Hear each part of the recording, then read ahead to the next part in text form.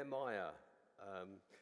Last week I was at Edgware and I was preaching there, and my wife knew what I was preparing to speak. Obviously we speak during the week about this sometimes, not always. And when she picked me up at the station, because I live down in Hastings, she said, you'll never think of what they started to teach in our church. I go to Holy Trinity Hastings.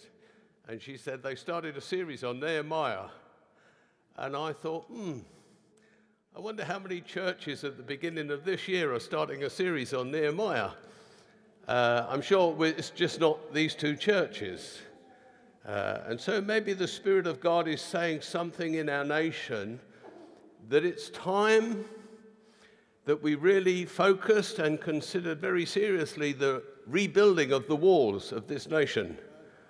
The spiritual walls that possibly have been broken down over the years.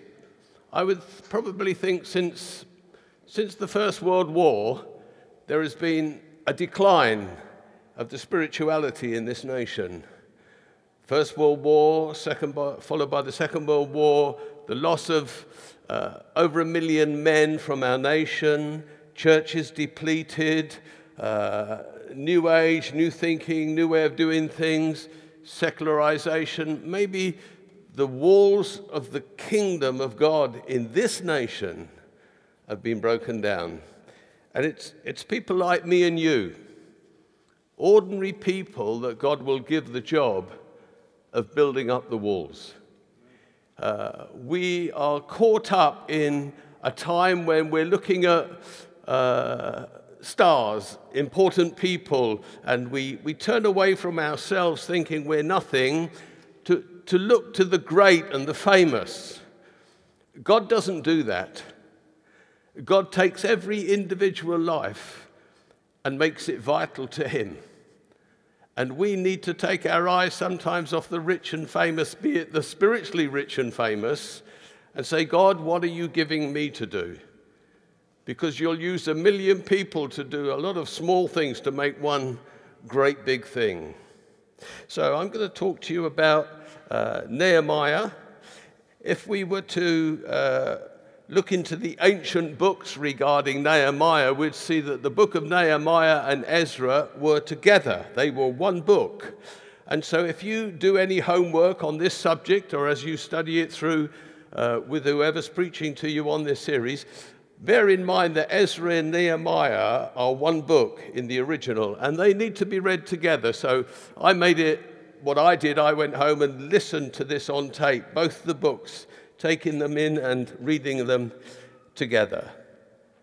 Perhaps I need to give you a brief history of where we are, because I'm the first of a series of 6 talks, I believe. So I'll use this one to lay a little bit of a foundation. It's not going to be a boring history lesson. Don't worry about that. I'll move through it very quickly, and I won't put all the detail in there, but enough for you to think, oh, this is where it's set.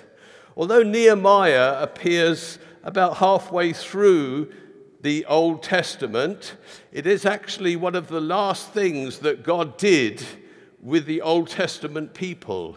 It happened probably 400 or 500 years before Christ came, and we know for a period of about 400 years God said nothing between the Old and New Testament. So it's really one of the last things that God did with his people, the building up of the walls of the city.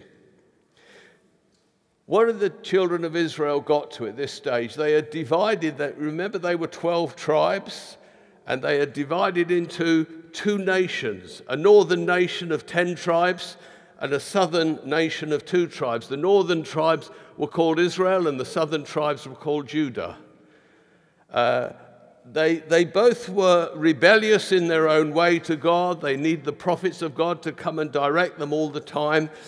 But about 700 years before Christ came, we see that the northern 10 tribes, the nation of Israel as it was called, were taken into captivity by the Assyrians. And because of their detachment, because of their rebellion, God actually divorced himself from them. Those are the words that he used. It was a difficult thing for him to do, but there was no way of regaining them again. They were lost forever. The southern 2 tribes, the nation of Judah, were more loving towards God, more repentant towards God, and God was forever trying to draw them to himself. Some years later, probably 100, 150 years later, this southern nation, the nation of Judah, was also taken into captivity by Nebuchadnezzar, and then that went on to be the nation of Persia that held these people in Babylon in captivity. The prophet had made it clear that they would be in captivity for 70 years, and then God would start to deliver them from their captivity. And we know that a man called Zerubbabel was the first man that gathered the people together, approached the king and said, will you release our people so we can go back and rebuild Jerusalem? And so he went with about 50,000 of the Jewish people from Babylon and those areas and took them back for the rebuilding of the city of God. We know that he spent most of his effort rebuilding the temple of God. The walls and the buildings within the city were never rebuilt under Zerubbabel. And so the people felt insecure. They felt unsafe to go and live in the city. So the vast number of these 50,000 that returned, and there were other Jews that were there remaining, they weren't all taken into captivity. They were dispersed into the nations around. Nations were very small at that time, and they were assimilated into these nations. And they were losing the vision of God, the teaching of God, the worship of God. They were losing all these things as they took on the culture of these other nations that they found themselves living in and amongst.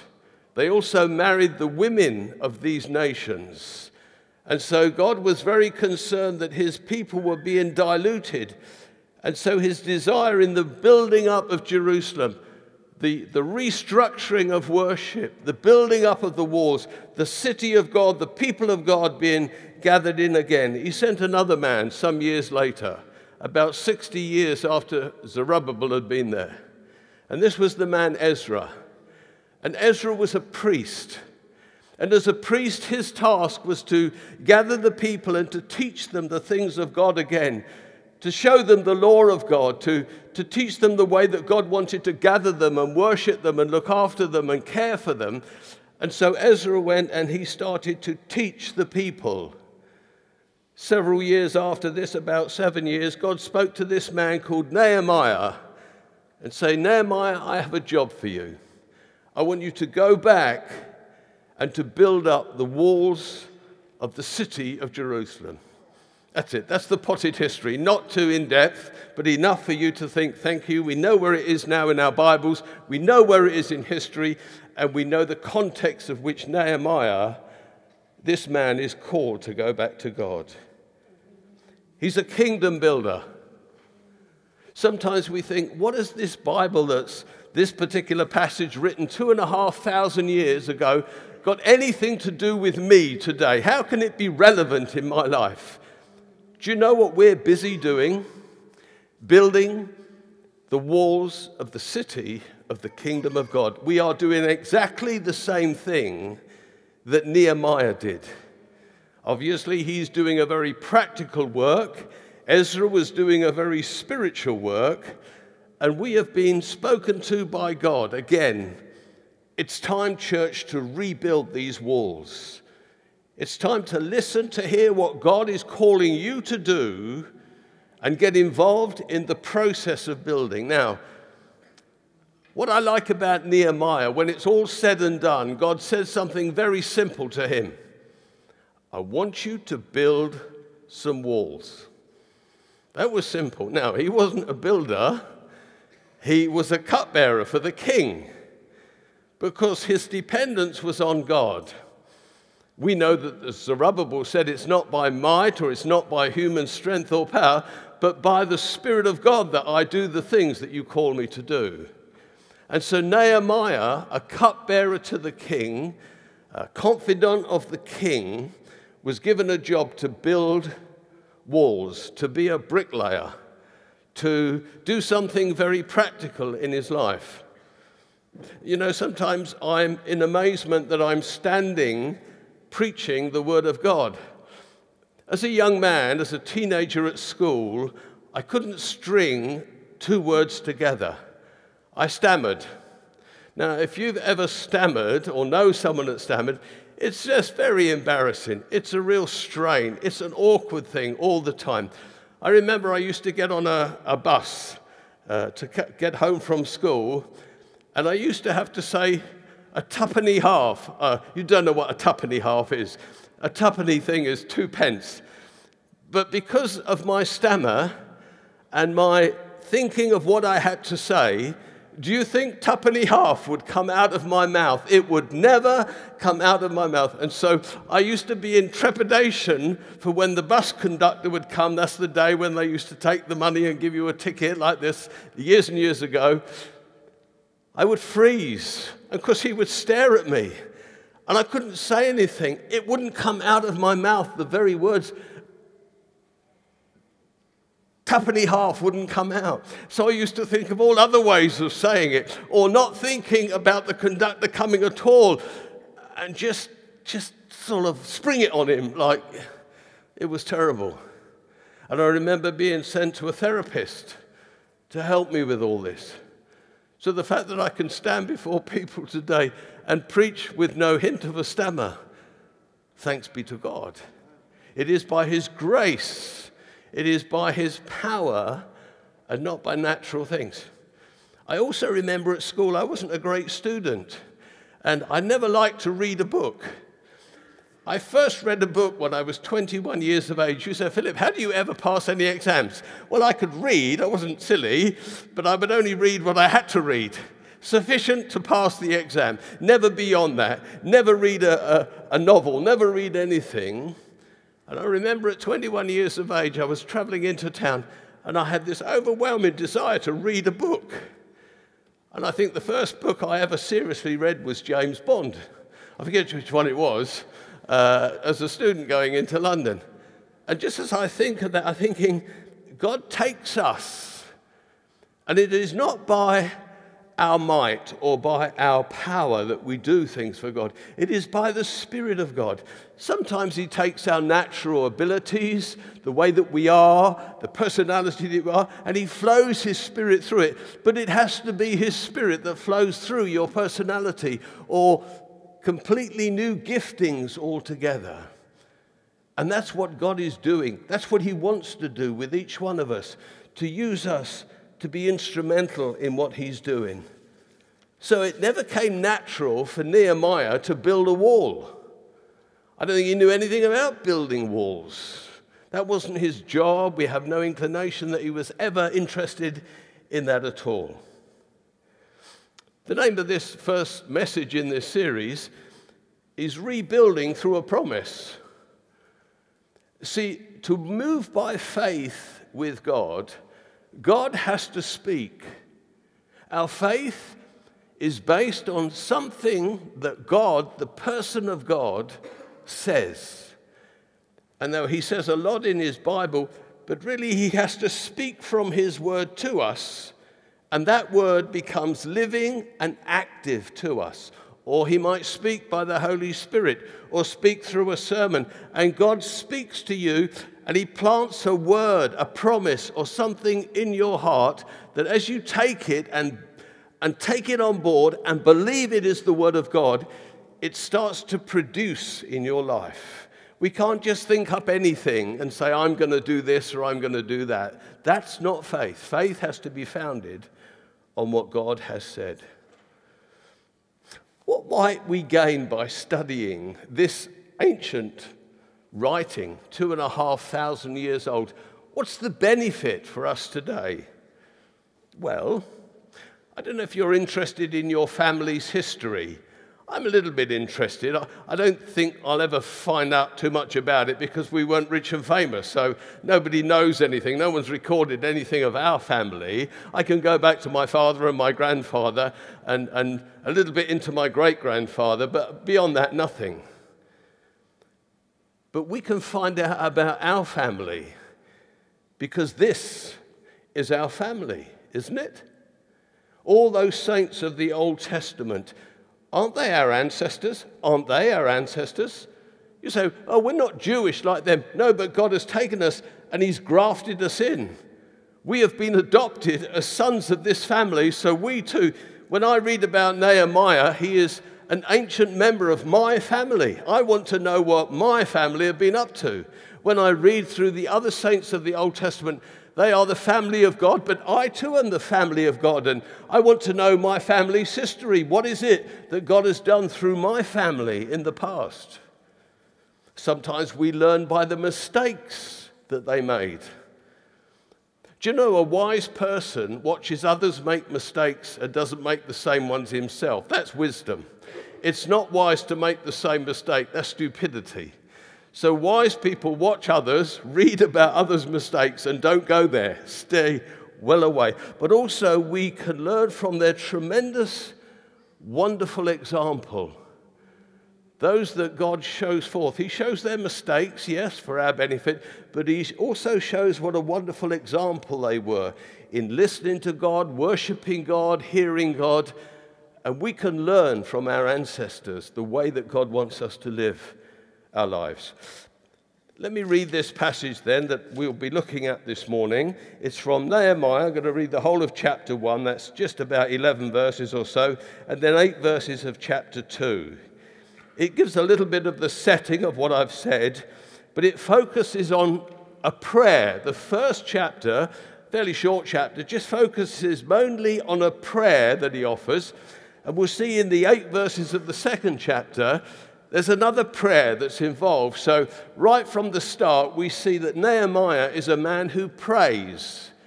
Now, what I mean by prayer is that he has conversation with God. He is in a relationship with God. He lives in the presence of God. He appreciates that God wants to hear what he has to say, and he wants to talk back to him. So we've got a prayer then in the first section and the second. Let me read this together to you. The word of Nehemiah, the son of Hilkiah. In the month of Kislev, in the 20th year, while I was in the citadel of Susa, Hananiah, one of my brothers, came from Judah with some other men, and I questioned them about the Jewish remnant that survived the exile, and also about Jerusalem. They said to me, those who survived the exile and are back in the province are in great trouble and disgrace. The walls of Jerusalem is broken down, and its gates have been burned with fire. When I heard these things, I sat down and I wept. For some days I mourned and fasted and prayed, because the God of heaven, then I said, O Lord God of heaven, the great awesome God who keeps his covenant of love with those who love him and obey his commands, let your ears be attentive and your eyes open to hear the prayer your servant is praying before you day and night. For your servants, the people of Israel, I confess the sins we Israelites, including myself and my father's house, have committed against you. We have acted very wickedly towards you. We have not obeyed the commands, the decrees, the laws you gave your servant Moses. Remember the instruction that you gave your servant Moses, saying, if you are unfaithful, I will scatter you among the nations. But if you return to me and obey my commands, then even if your exiled people are at the farthest horizons, I will gather them from where there and bring them to this place. Or the place that I have chosen as a dwelling for my name. They are your servants and your people, whom you redeemed by your great strength and your mighty hand. O Lord, let your ear be attentive to the prayer of your servant and to the prayer of your servants who delight in revering your name. Give your servant success today by granting him favor in the presence of this man. I was cupbearer to the king. In the month of Nisan, in the 20th year of King Artaxerxes, then wine was brought for him. I took the wine and I gave it to the king, and I had not been sad in his presence before. So the king asked me, Why does your face look so sad when you are not ill? This can be nothing but sadness of heart." I was very much afraid, but I said to the king, "May the king live forever. Why should my face not look sad when the city where my fathers are buried lies in ruins and its gates have been destroyed by fire?" The king said to me, "What is it that you want?" Then I prayed to God of heaven. We see another sharp prayer there. And I answered the king, "If it pleases the king, and if your servant has found favor in his sight, let him send me to the city in Judah, where my fathers are buried, so that I can rebuild it." Then the king, with the queen sitting beside him, asked him, "How long will your journey take, and when will you get back?" It pleased the king to send me, so I set a time. I also said to him, he's getting a bit bold now, "If it pleases the king, may I have letters to the governors of Trans-Euphrates, so that they will provide me safe conduct until I arrive in Judah? And may I have a letter to Asaph, the keeper of the king's forest, so that he will give me timber to make beams for the gates of the city, by the temple, and for the city wall, and for the residences I will occupy?" And because the gracious hand of my God was upon me, the king granted my request. That's the section we're just going to be looking at and considering, quite a small section of the whole book. Satan wants to convince you that the contribution that you make to the building up of the kingdom of God is insignificant. In fact, in the grand scheme of things, your efforts are not really worth thinking about. That's what Satan would seek to convince every one of us. There are something like 7 billion people in the world. There are 2 billion Christians. What could I possibly do that could make any difference to the affairs of this world and the kingdom of God? That's what Satan wants to say to us. You're irrelevant. You don't count. You're not strong. You're not in an influential position. You probably haven't got sufficient funds to do anything. No. God works through small things, through insignificant things, things that don't appear to be anything, yet in the hands of God, they're part of the phenomenal work that God is doing.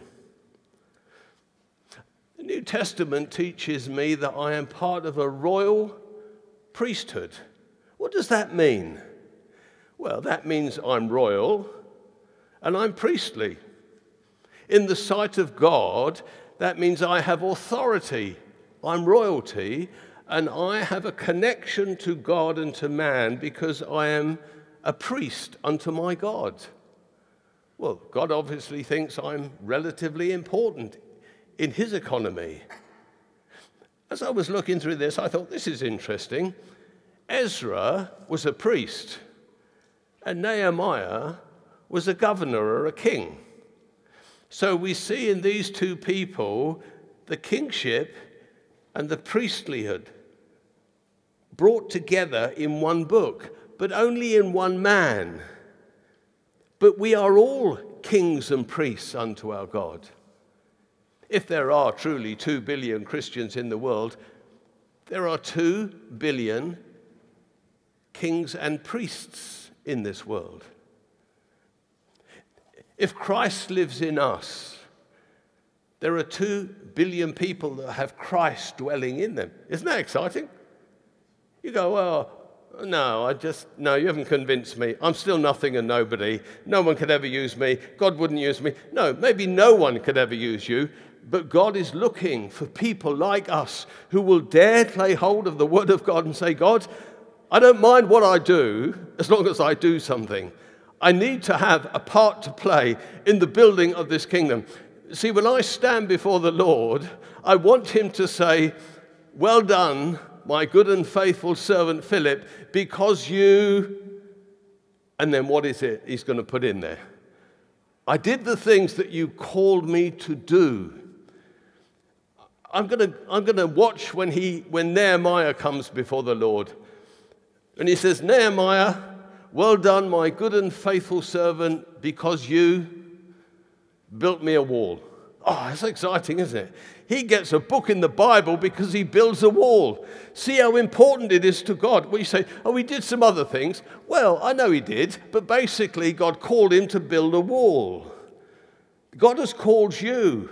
You might be well into what you're called to do. I'm well into it. I better be, because I'm more at the end than I am at the beginning, so I better be well into it.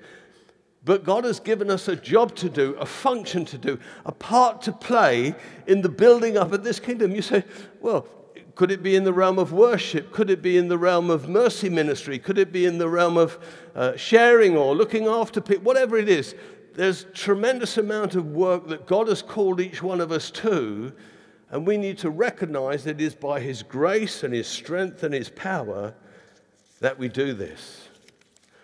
Ezra was then called to teach the people. Nehemiah was called to build a wall. I also see in this that he didn't just drop something on Nehemiah.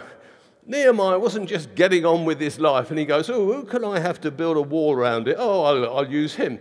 Nehemiah was prepared from his childhood.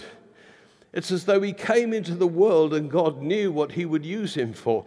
And so God placed him in a particular family, gave him a particular education, brought him into certain relationships, taught him certain skills and abilities, and groomed him for the work that he wanted him to do. It isn't by accident.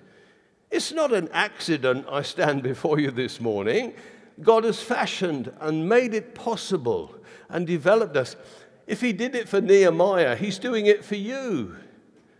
Where you went to school, the family you were born into, the nation that you grew up in, the nation you find yourselves in now, that is an accident. That is the hand of God on your life directing you.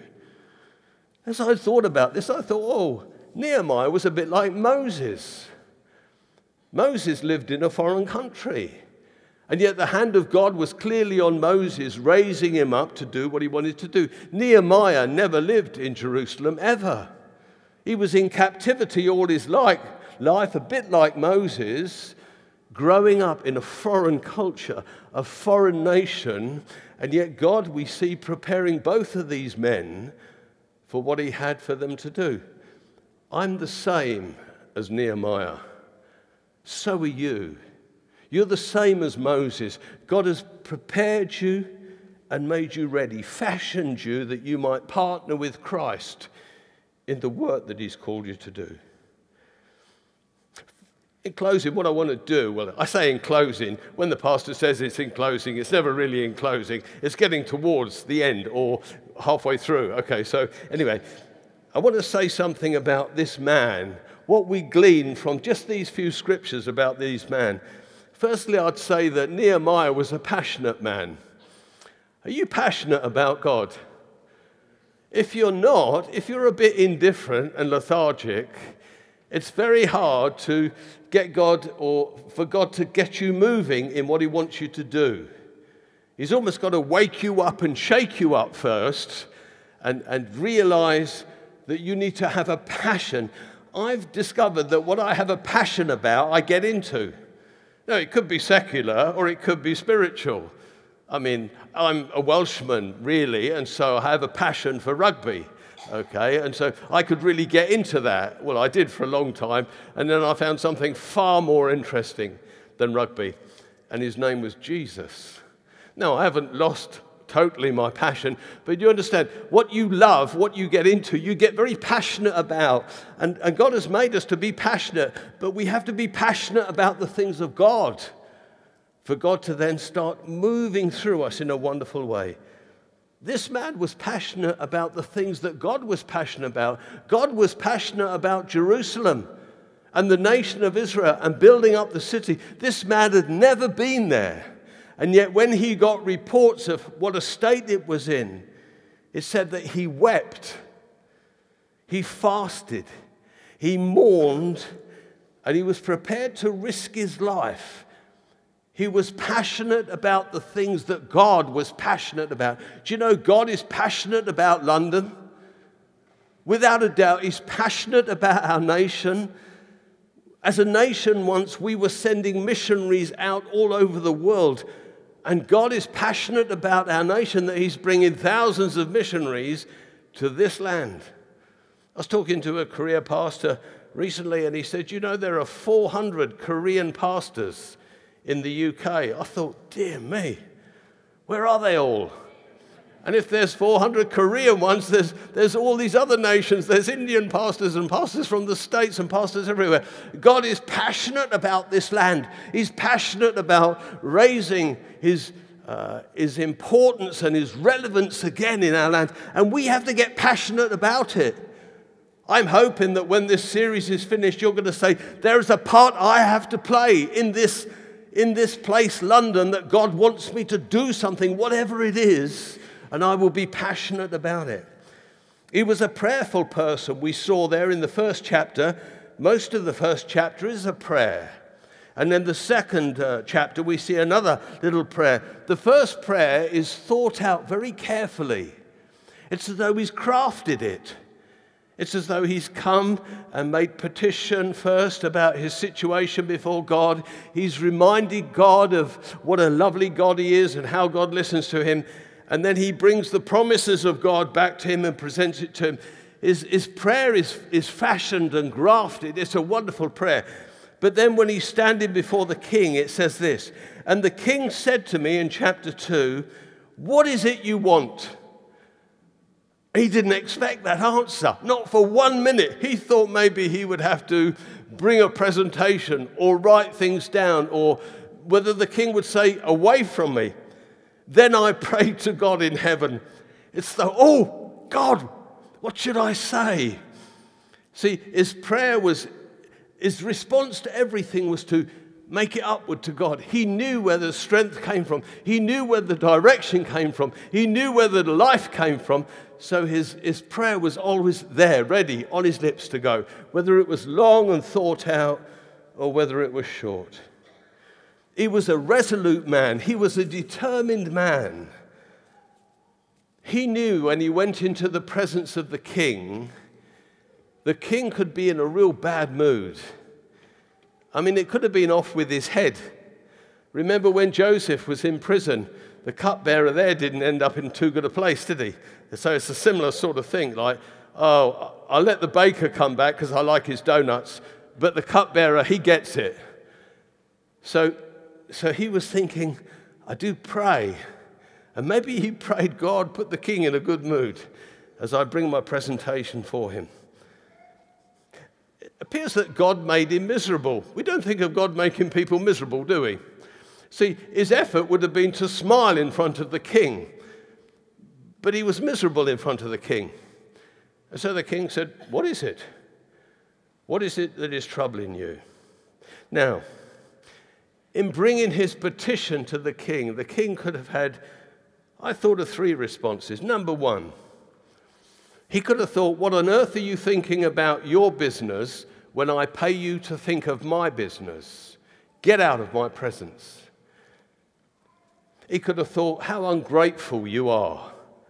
You have this wonderful privileged position to be so close to me, and you're thinking about your own affairs, your own people, your own nation. And then, because at the end, we see he makes all these demands to the king. He wants papers, he wants safe conduct, he wants the materials to build it all. He's on a roll now, he's bringing all this to the king.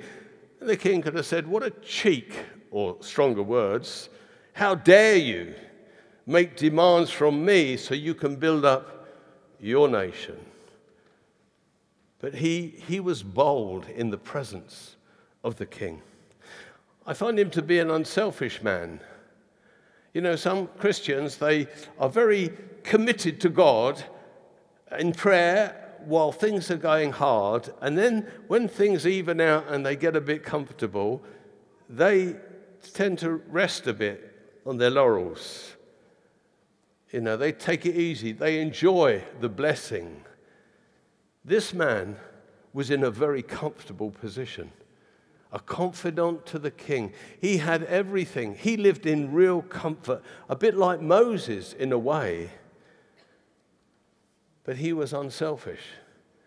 He thought of the Jewish people. He thought of God. He thought of the city of God. He thought about how it was broken down. And he wanted to get himself out of this comfortable place into a place where his life would start to count.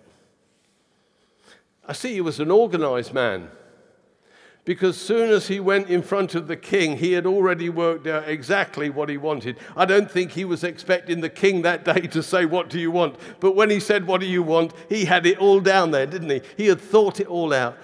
So he wasn't just a bricklayer. He had a bit more to him than that, a bit of a statesman. And then we see that he was a man of faith. Two things I want to draw out about this man of faith. He knew God. To be people of faith, you must know God. Can I say, and please listen clearly, we do not put faith in this book. We put our faith in what this book says, but our faith is in a person. You have faith in the person of God. To have faith, you must know what God is like. You must know the love of God, what's on the mind of God, the purpose of God, the character of God. Your faith is not in a book. It's not even in a promise in a book. It's in a person. And the person who speaks the promises, we know that he's true. He says to God, "I know you are a God who keeps his covenant of love with those who obey you." See, he knew how much God loved him. He said, "As long as I'm obedient to the covenant, your love is overwhelming to me." Can you say that? It doesn't matter what I do. It doesn't matter how I slip up, God. My desire is to keep your covenant. And I know because my desire is to keep your covenant, you love me with an everlasting love that can never be diminished or broken down. Do you know your God loves you? Do you know he loves you? Because to know he loves you, it's easier to come to him with requests. It's easier to have faith in what he says because you know the love of God. He says another thing. He says, "I know you are a God who sees and hears his servant." God is listening and looking at you all of the time. You go, all of the time? When I go to bed, when I get up, when I wash, when I eat my food? He said, "I will never leave you and I will never forsake you. You can go to the very ends of the earth and I will be there. My eyes will always be attentive and my ears will always be listening." He's recorded every foolish word you've ever said, therefore he must be listening. Well, forget about that one. What about all the good things I've said? Yes, he's recorded all those too. Every time you've praised him and worshipped him and declared his goodness, he's heard it and heard it and heard it and heard it and heard it again. He's seen all that you've done. He's seen all the sacrifices you made. He's seen when you give a cup of water to the least of one of these. He's seen everything. That's the God that we come to in faith. We must know our God. And he said, "I know that you are a God who forgives when men repent." If God points out to you you've got something wrong, change your mind quick. It isn't about crying and asking God to forgive you. That you can do all that and not repent. Repenting is turning away, changing your mind about what God thinks about things and embracing the way that God thinks. He knew his God, but then he brings to him a promise that he had read or knew about, that Moses had written down. It's in chapter 1 and verse 8. "If you are unfaithful," God said, "I will scatter you among the nations. But if you return to me and obey my commands, then even if your exiled people are at the farthest horizons, I will gather them back from there and bring them to the place I have chosen as a dwelling for my name." 70 years after Christ, the nation of Israel was dispersed all over the world. And in 1948, God gathered them back to be a nation. There's probably not another nation in the world that could be dispersed for 2,000 years and gathered back. I would put it to you, you wouldn't even identify these people. But both the people of God and the church of Christ were praying for the people of God to return to their nation. God is faithful. It might take a long time for God to fulfill his promises, but God will do what God has said, and nothing can stand in the way of that.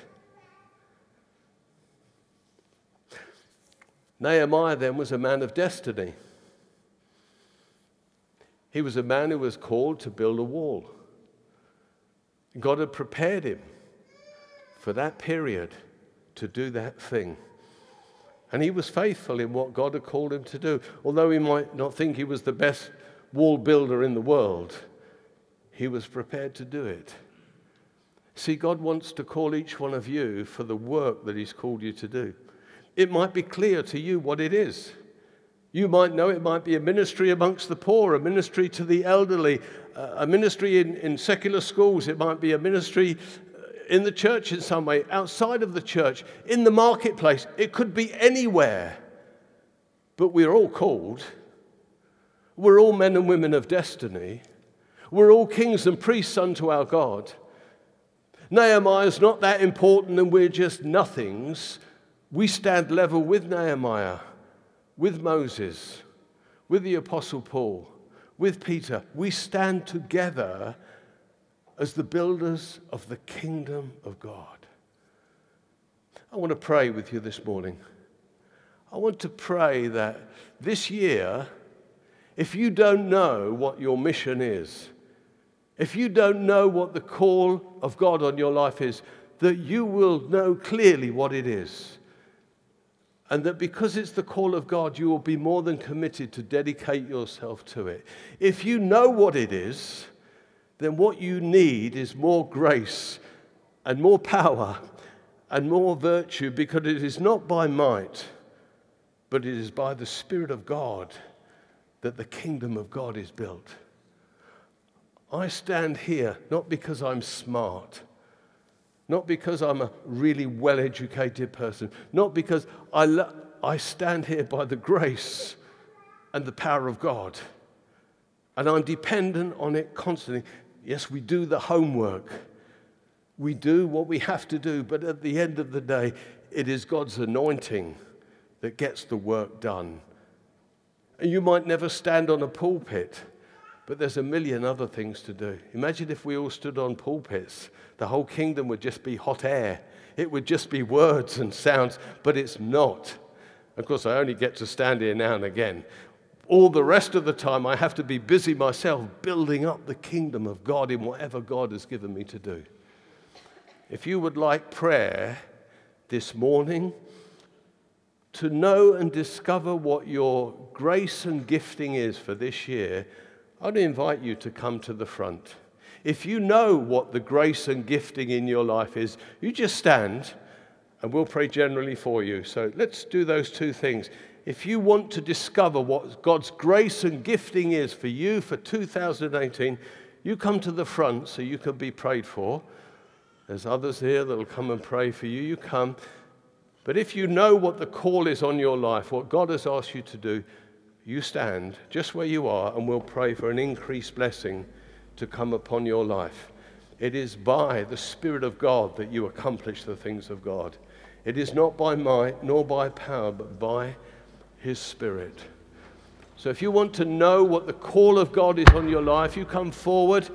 People will pray for you. I'm not saying God will speak to you and tell you today, but if you ask God, He says, listen, ask of me, and I will tell you what it is. I will give it to you. You will know what it is you're meant to be doing, and then you can give yourself wholeheartedly to that. If you know what it is, just stand where you are, and we'll pray for you there. Pastor, you need to sort this out for me, because this is